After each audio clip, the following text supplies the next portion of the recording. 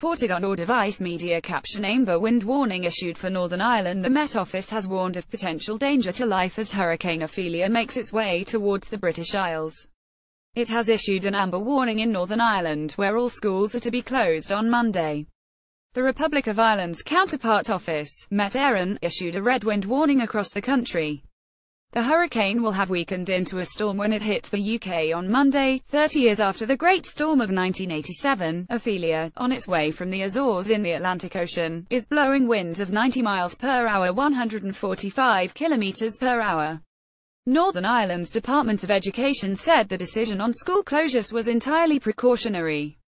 All schools and colleges in the Republic of Ireland, where violent and destructive gusts are forecast, will also be shut.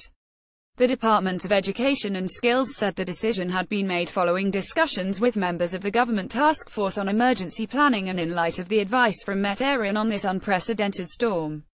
Ireland's Taoiseach Leo Varadkar said defence forces were being sent to red weather alert areas including Wexford, Galway, Mayo, Clare, Cork, Kerry, Limerick and Waterford.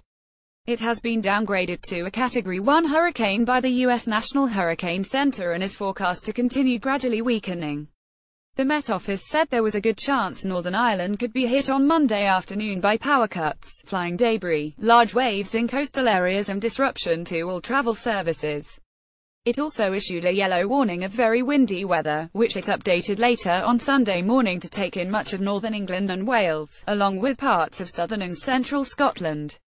3 battalions of soldiers are on permanent standby to deal with major incidents in the UK, but the Ministry of Defence said no specific requests had yet been made of them by local authorities. The Republic of Ireland's Met Office predicts coastal areas will be hit by winds in excess of 80 miles per hour, 130 kilometers per hour from 0900 BST on Monday until Tuesday and is warning against unnecessary travel.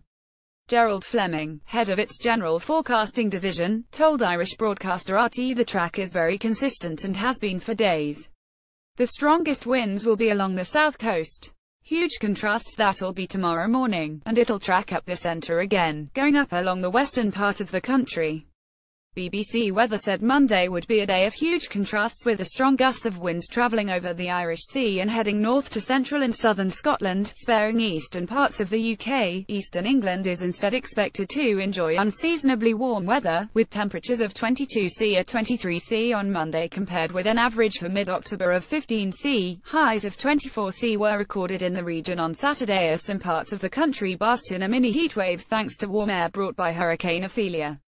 Ophelia set the record for the most easterly Category 3 hurricane in the Atlantic. Category 3 hurricanes are defined as having wind speeds of between 111 miles per hour, 179 kilometers per hour and 129 miles per hour, 208 kilometers per hour, and can cause major damage to well-built homes. Get news from the BBC in your inbox each weekday morning.